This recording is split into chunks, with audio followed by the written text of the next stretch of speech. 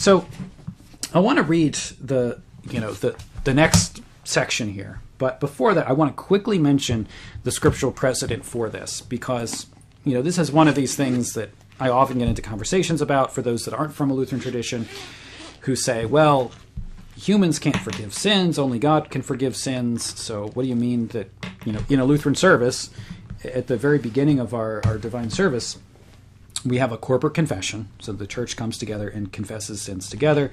We've sinned, thought, word, and deed, by what we've done, by what we've done, all that kind of stuff.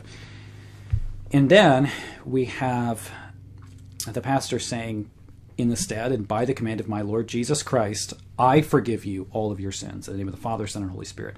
So it's that I forgive you that really wigs people out. Like, you can't forgive my sins. Who are you? Let's look at what Scripture says. And there are a few places we can go. So let's start with the Gospel of Matthew. Now, Matthew chapter 16 is where we first see this idea of the keys of the kingdom of heaven. This becomes a really key text for the papacy. And the Roman Church continues to cite Matthew 16 in terms of the office of the papacy. I'm not going to get into that debate here. As we move on in the Augsburg Confession, we can talk about that, but I'm not going to spend time on that right now. Let's see. What I want to do is just read verse 19 here. So we're not going to deal with the Peter stuff and the relationship between Peter. We can save that for another time. But he says this, Jesus says this to Peter, I will give you the keys of the kingdom of heaven, and whatever you bind on earth shall be bound in heaven, and whatever you loose on earth shall be loosed in heaven. So we see here that to Peter is given something. Like this exists. Like this statement exists in Scripture. And the verse does not say, you have the ability to remind people that they can confess to God and they're forgiven. Like, it doesn't say that. Not that that's not true, but there's something more going on than just that. This is not just Jesus commanding Peter to, remind people of the gospel or tell them Jesus died for your sins. He's saying you, Peter, you have these keys and you actually can exercise them, which means you can forgive sins and you can bind sins. So you can say your sins are not forgiven and you can say your sins are forgiven. Now, there is a connection here between what Peter is told he can do and what happens in heaven. So the binding on earth, binding of sins, the non-forgiveness of sins, is connected to a non-forgiving of sins in heaven. And the loosing of sins is connected to the loosing of sins in heaven. So what happens in the heavenly courtroom is connected to what happens on earth. They are not separate things. Now, the linguistic construction here is a bit complicated in Greek. It can be translated as whatever sins if you lose sins, those will have been forgiven. There's kind of this weird construction there. But I don't want to get into the specifics of that because I don't think that it ultimately changes the primary point here. That what is going on earth is connected to what's going on in heaven. And not just in a way that the earthly thing is just a mentioning of something that happens elsewhere. Like, what's going on in heaven is the thing that's going on earth. Okay? So there's this connection between heaven and earth in terms of the keys of the kingdom of heaven. Now, I don't think we can take that, because of that construction too, I think that does help a little bit to explain some more of how that works. It's not, an absolute thing. Of course, if the church says your sins aren't forgiven and you've repented and the church is wrong, it's not like God's like, oh, well, sorry, like I would have forgiven you. I know you repented, but your pastor said no. So, obviously it doesn't work that way. So we're not going to be strict about it in that way. You don't want to go that far with it. But pretty clearly there is some kind of authority to forgive sins that is given to Peter. Now, is that just given to Peter? Right? That's the question. Is this just given to Peter? Is this part of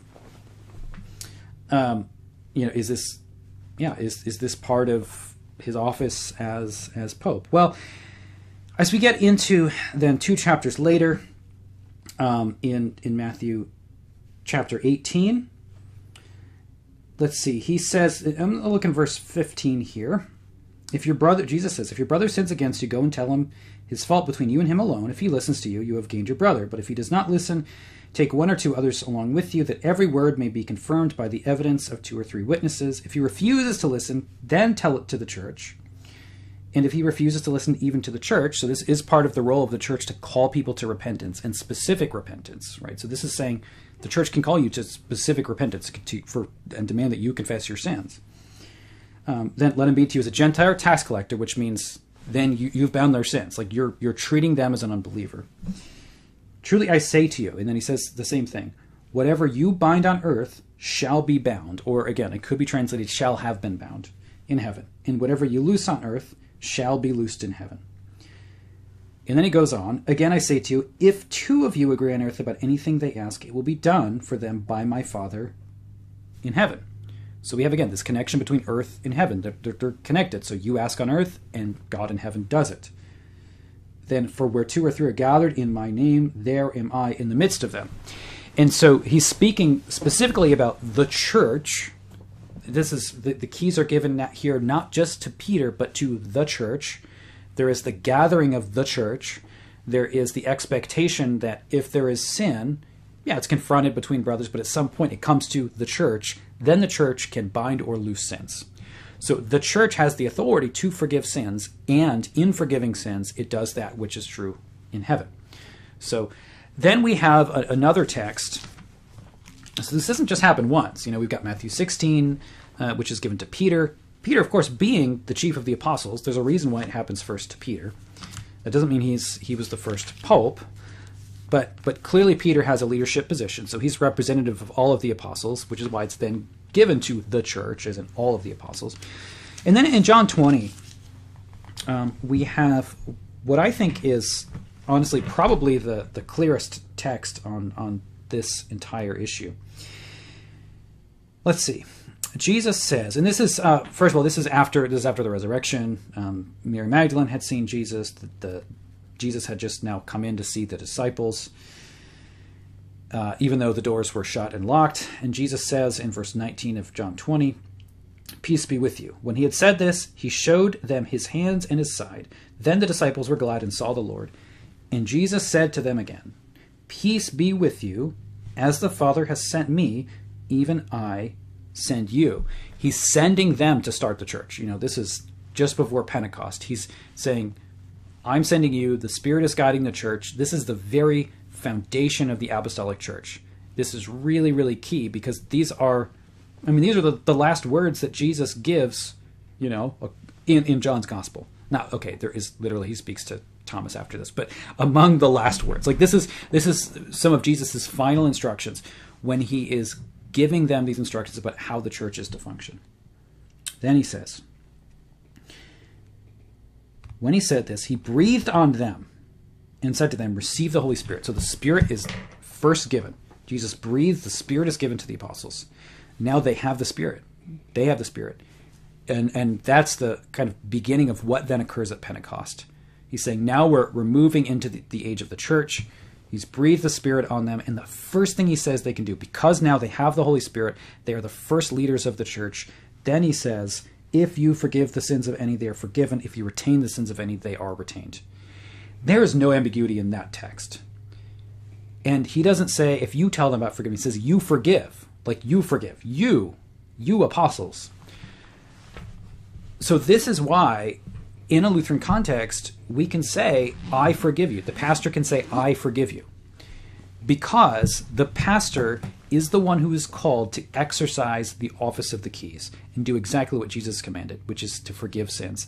And if people aren't repentant, to bind sins and bring them to repentance. So both of those, that's an intimate part of what the calling of the church is. So this is why the Augsburg Confession, the Lutheran reformers aren't saying like, I'll throw out this whole confession absolution thing. No, it had its root in Scripture. Like there's a reason why the church started doing it. The fathers were right in doing this. Their sins should be confessed. But when it became this kind of legalistic, you better confess every single sin or else, that was the problem. And that was really a break from what was the apostolic tradition. That's what I'm arguing anyway. That's not consistent with the apostolic tradition here. So they're saying this is good. Private confession is good. Public confession, we have a general confession of sins in the worship service. There's a general proclamation of forgiveness. Sometimes it's really good to get specific too, especially if it's like a really serious sin or if it's something that's burdening your conscience.